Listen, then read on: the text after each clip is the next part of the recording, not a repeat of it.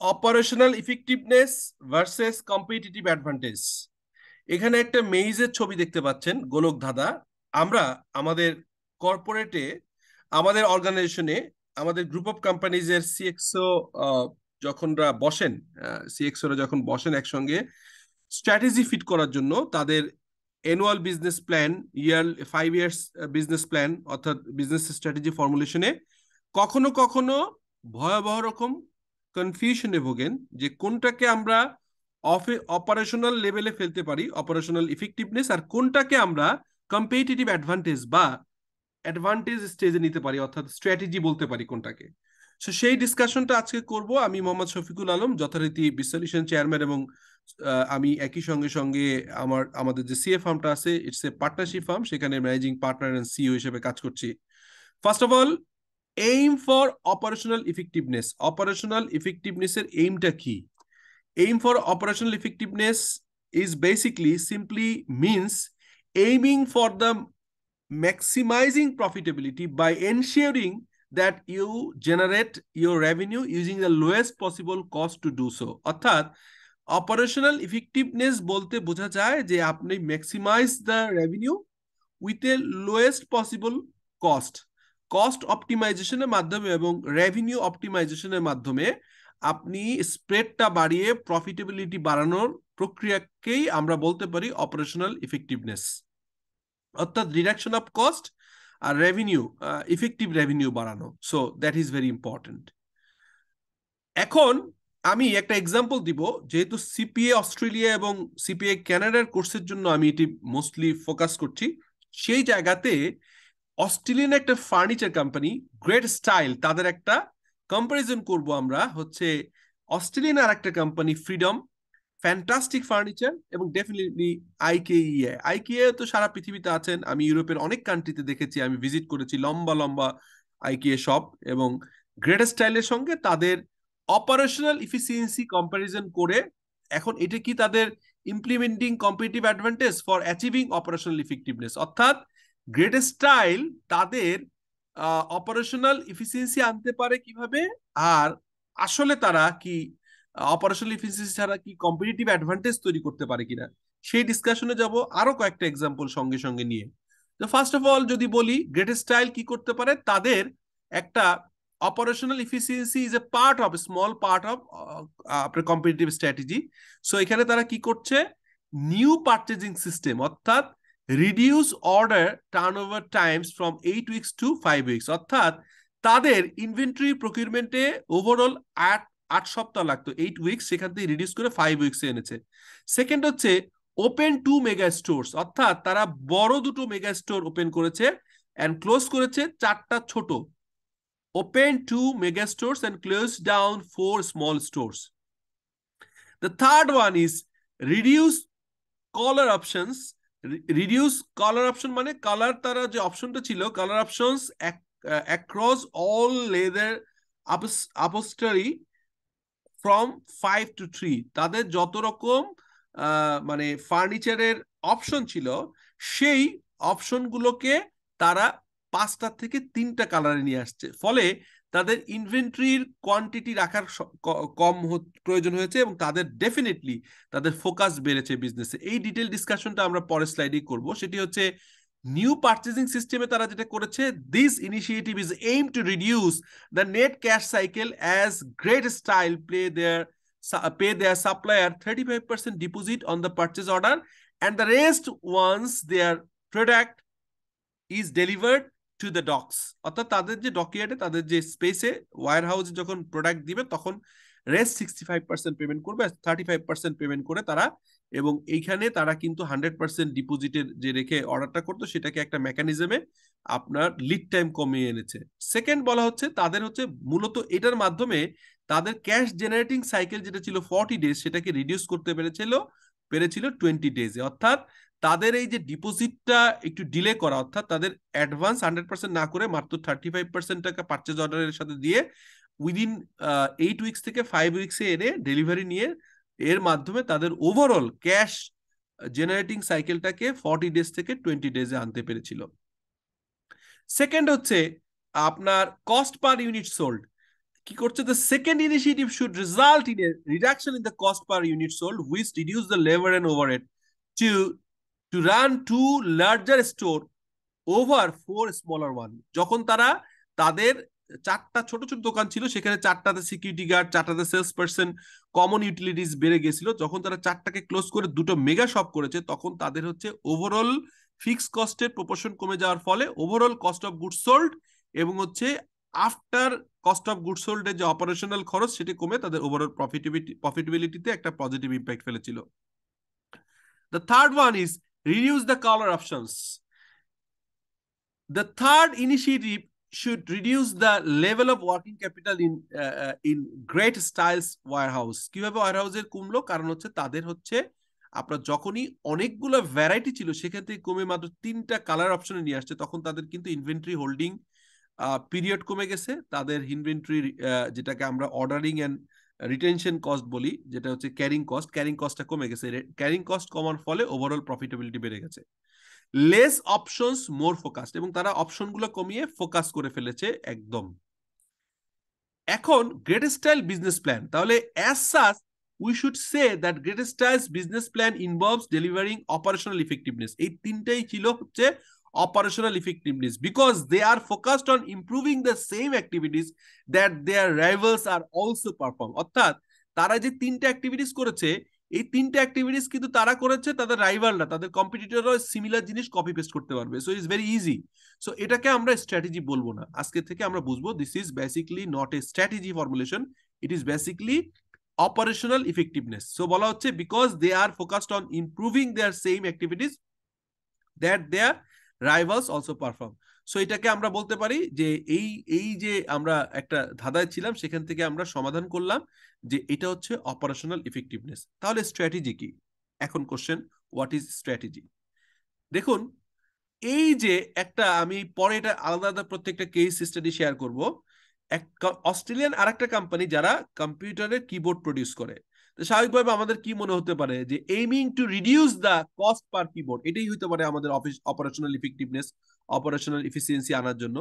কি হতে পারে? যারা ওয়েল সেল করে, যাদের হচ্ছে petrol pump, focusing how tank fleet operates, কিভাবে তারা কম লোক ইউজ করে অটোমেশনের মাধ্যমে বা যে কোনো ভাবেই তাদের হচ্ছে যে খরচ কমিয়ে তাদের প্রফিট বাড়ানো।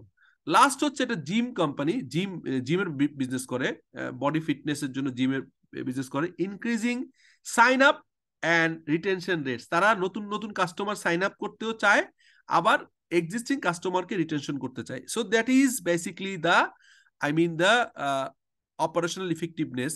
এটাও স্ট্র্যাটেজি না। কেন স্ট্র্যাটেজি না তার পরের স্লাইডে বলছি। দি common theme here is that you will be performing similar activities to your competitors, but looking to perform them better way they can. একটু অন্যভাবে করা যায় কিনা দেখেন তো।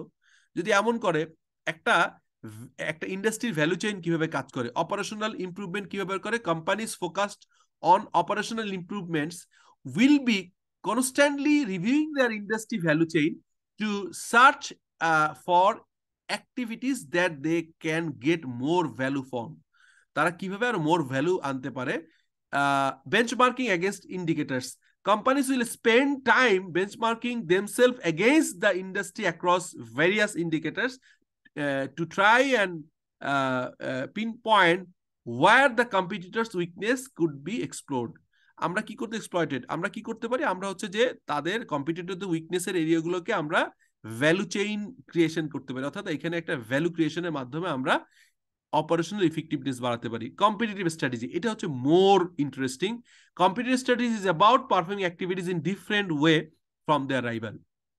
আগের সমস্তগুলো হচ্ছে ভ্যালু চেইনে ইফিসিয়েন্সি এনে কস্ট রিডাকশন করা, বাট কম্পিটিটিভ স্ট্র্যাটেজি হচ্ছে তারা যা করে আমরা সেটা করব না, ডিফারেন্ট কিছু করব, ইউনিকনেস থাকতে হবে। সো ডিফারেন্সিয়াল স্ট্র্যাটেজি বলে একটা বিষয় আছে। অপারেশনাল ইফেক্টিভনেসের জন্য আমরা লো কস্ট স্ট্র্যাটেজি বলি।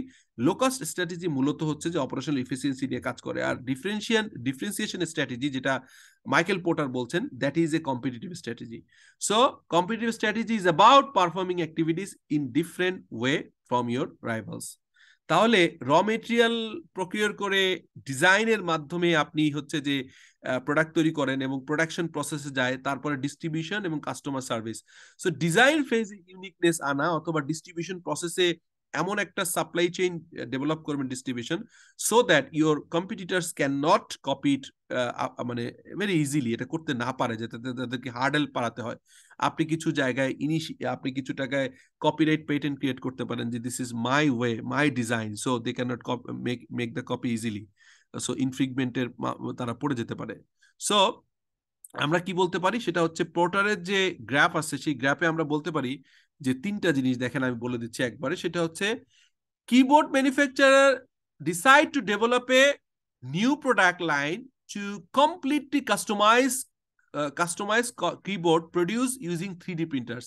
Their relative cost position will increase, but so will their product value to the customer. তাহলে কি হলো দেখেন, আমরা যেখানে বলছিলাম যে একটা কিবোর্ড তৈরি করার জন্য র মেটেরিয়ালের অপটিমাইজেশন করে বা লো কস্ট স্ট্র্যাটেজি ফর্মুলেট করে যেটা অপারেশন ইফিসিয়েন্সির মাধ্যমে আমরা খরচ কমাতে পারি, আমি এখন বলছি না আমি এটা করব না। আমি যেটা করব, রেদার আপনার হচ্ছে কিবোর্ড বানাবো 3D মেশিন ইউজ করে, কস্ট বাড়বে কিন্তু ইউনিকনেস থাকবে, যেটি আমাকে ডিফারেন্সিয়েশন স্ট্র্যাটেজি ফলো করে আমার মার্জিন বাড়িয়ে দিবে। হ্যাঁ, সো সেকেন্ড হচ্ছে বলা হচ্ছে জিমের ক্ষেত্রে বলা হচ্ছে gym look to distribute a range of nutritional product and meal supplement from their front customer. Again, they are using complementary products to improve the value proposition to the customer. অর্থাৎ তারা ওই যে এই যে জিম অপারেশনে তারা খরচ কমাবে না, রেদার তারা জিমের পাশে একটা কর্নার করবে যেখানে আপনার ফুড সাপ্লিমেন্টারি, মিল সাপ্লিমেন্টারি এবং নিউট্রিশনাল কিছু প্রোডাক্ট, হার্বাল বা অন্যান্য প্রোডাক্ট অ্যাড করবে, যেটা আপনার হেলদি লাইফস্টাইল হেল্প করবে, আপনার হেলদি ফুড হেল্প করবে।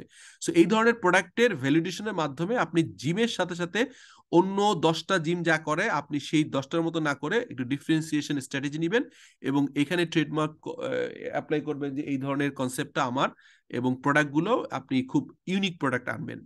থার্ড ওয়ান, পেট্রোল ডিস্ট্রিবিউটর তারা খরচ না কমিয়ে তারা কি করবে, the petrol distributor enters in a joint venture with a engine supplier to move there entire fleet two new engine that run on liquefied natural gas. তাহলে কি করবে, পেট্রোল গ্যাস সেল করার যে আপনার বিজনেস আছে সেখানে আপনি গতানুগতিক 8-10 জন পেট্রোল সেলারের মতো খরচ না কমিয়ে আপনি একটা গাড়ির ইঞ্জিন ম্যানুফ্যাকচারার কোম্পানির সাথে জয়েন্ট ভেঞ্চার করবেন, যাতে করে এমন আপনার ন্যাচারাল লিকুইফাইড গ্যাস ইউজ করা হবে যেটা আপনি সাপ্লাই দিতে পারবেন। অর্থাৎ আপনি যেটা ডিস্ট্রিবিউটর, আপনি যেটা সেল করবেন সেই ন্যাচারাল গ্যাস দিয়েই ওই ফ্লিটগুলো চলবে। সো আপনি ওই গাড়িগুলোর পার্মানেন্ট কাস্টমার হয়ে গেলেন, পার্মানেন্ট সাপ্লায়ার হয়ে গেলেন। মানে ওই গাড়িগুলো, ওই স্পেশাল ইঞ্জিনওয়ালা গাড়িগুলো হচ্ছে আপনার পার্মানেন্ট এবং ফিক্সড কাস্টমার, অন্য কোথাও থেকে সেই সাপোর্টটা পাবে না। So this all R basically the strategy. এখানেই হচ্ছে যে ইউনিকনেস আছে, ডিফারেন্সিয়েশন আছে, এবং এই জায়গায় একটা কম্পিটিটিভ অ্যাডভান্টেজ আপনি নিতে পারেন। So focus on value chain, যদি রিক্যাপ করি তাহলে হচ্ছে দুইটা জিনিস হয়। একটা হচ্ছে দেখেন, a more strategic approach is to look at the value chain and identify activities that we could do differently from our competitor that might not be so easy to replicate. So আপনি এমন একটা জিনিস করেন, value চেইনে এমন কিছু validation করেন যাতে করে আপনার কম্পিটিটররা ইজিলি এটাকে আপনার রিপ্লিকেট করতে পারবে না, ডুপ্লিকেট করতে পারবে না, কপি করতে পারবে না। রাদার আপনার এটাকে কম্পিটিটিভ স্ট্র্যাটেজি বলবো না, যে competitive strategy is performing new activities or activities in a different way from there customer. We can see the increasing effectiveness will help reduce cost, but we also but we also know that our competitor can and will quickly copy that. অর্থাৎ আপনি operational ইফেক্টিভনেসের জন্য ওই যে বললো যে আপনার হচ্ছে যে ভ্যালু চেইনের কিছু কস্ট রিডাকশন ইনিশিয়েটিভ নিলেন, অর্থাৎ আপনার সাপ্লাই চেইন ম্যানেজমেন্টে আপনার 40 উইকের ক্যাশ জেনারেটিং সাইকেল বা থ্রুপুট টাইমটাকে আপনি 40 দিন থেকে 20 দিনে আনলেন। আপনি হচ্ছে যে কস্ট পার ডেলিভারি কমালেন, অথবা আপনি হচ্ছে 4টা মেগা স্টোর থেকে 2টা মেগা স্টোর আনলেন, আপনি এই কাজগুলো করে, অথবা আপনি কালার অপশন কমাই দিলেন, 5টা থেকে 3টা নিয়ে আসলেন, এর মাধ্যমে অপারেশনাল এফিসিয়েন্সি আসবে। সেই অপারেশনাল এফিসিয়েন্সির মাধ্যমে কস্ট রিডিউস হবে, কিন্তু আপনার কম্পিটিটররা খুব দ্রুত এটাকে কপি করে ফেলতে পারবে।